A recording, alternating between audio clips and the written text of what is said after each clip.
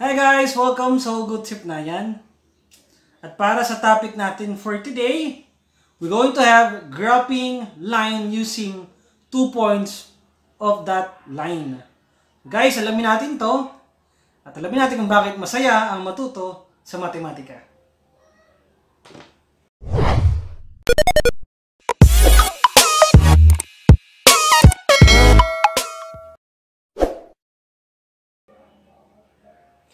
So our objective for today, at the end of this video of this learning materials, so we're going to have the graph of a linear equation given the following condition. We're done with slope-intercept form.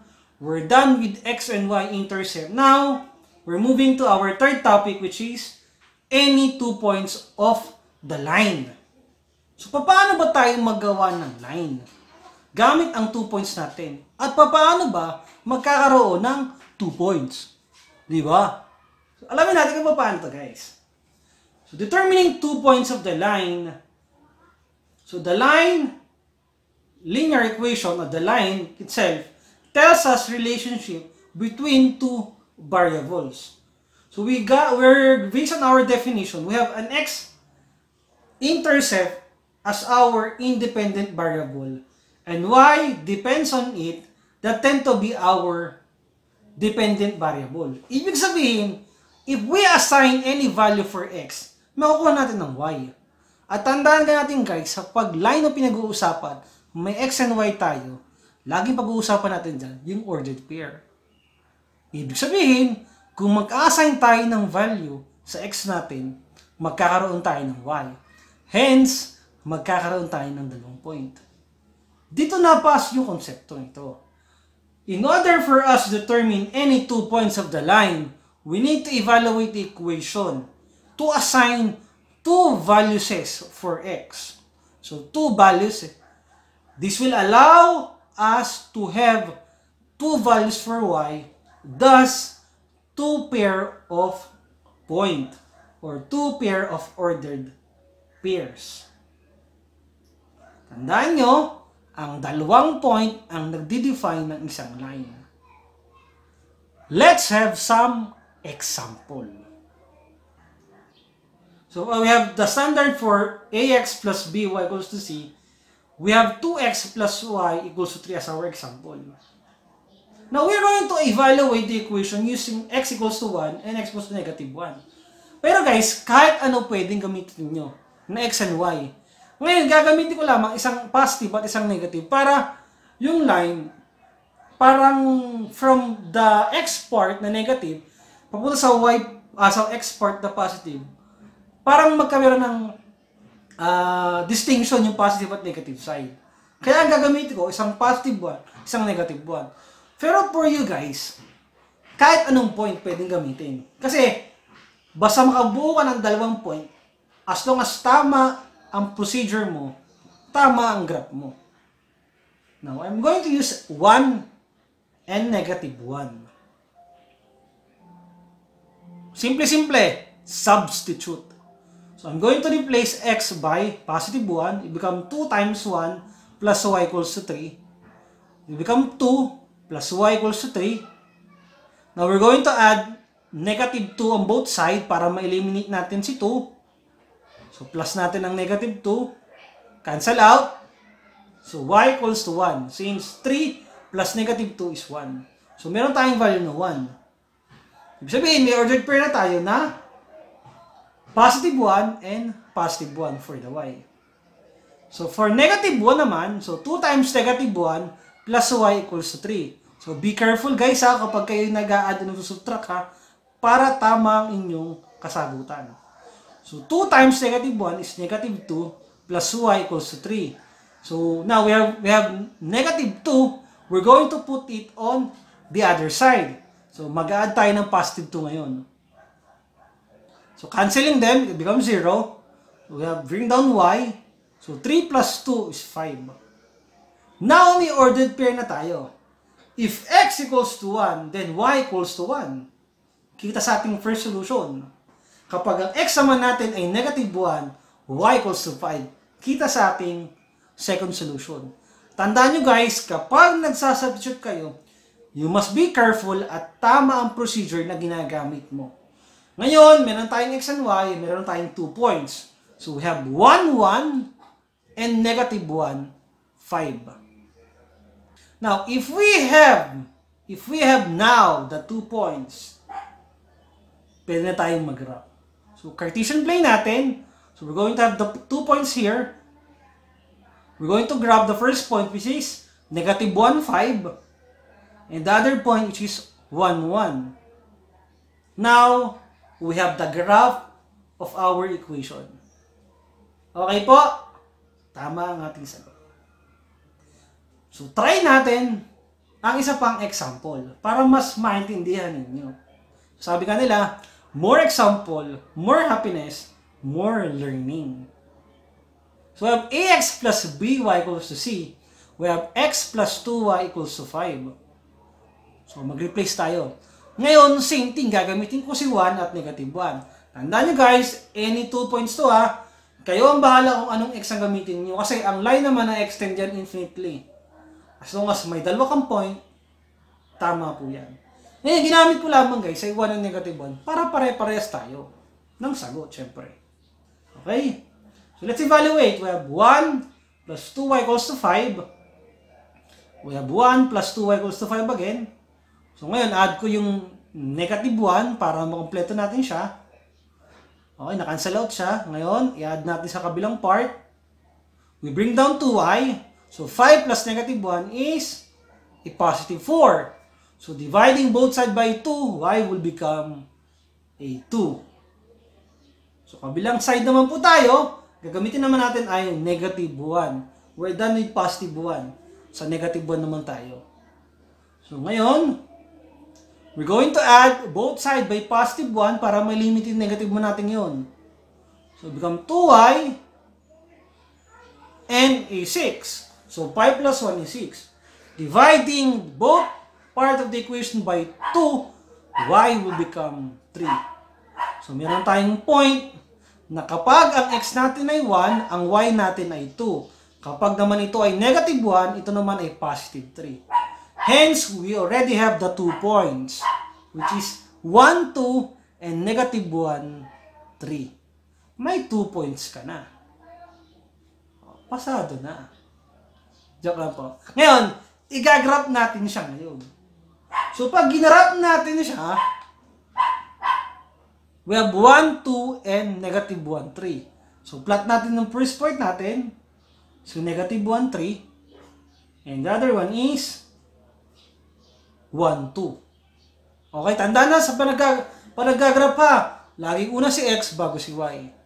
O, di ba? After you find your x missing, you ask yourself y. Same thing with this. Kailangan x muna bago y. Op, connect, and you have now the graph. Okay? Question po, if you have some question on our discussion, better put it on the comment guys. So para mas marami tayo time para magawa pa on another video to provide explanation sa inyong mga katanungan. Siyempre. Now, if you really understand our topic today, 5 minutes for you guys. Try to graph both item. So gamitin lang natin ng x ay 1 at negative 1. Pero ulitin ko guys ha, kahit anong value pwede nyo gamitin. Okay? Para lang pare-pares tayo ng point na gagamitin. Okay, 5 minutes. Good luck guys!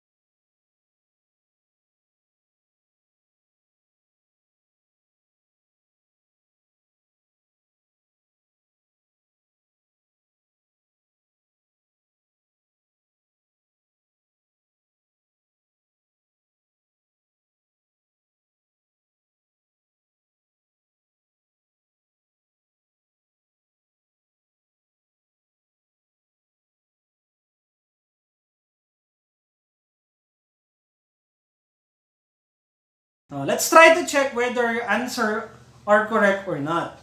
So for our first line, so we have 1, -3, and -1, 0 for our points.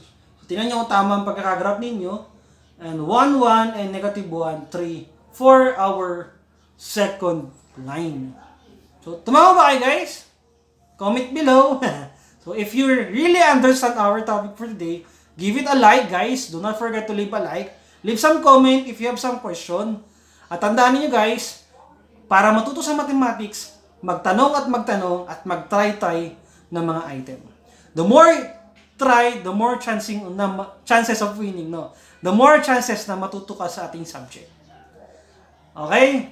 So, I hope you learned something from our discussion for today.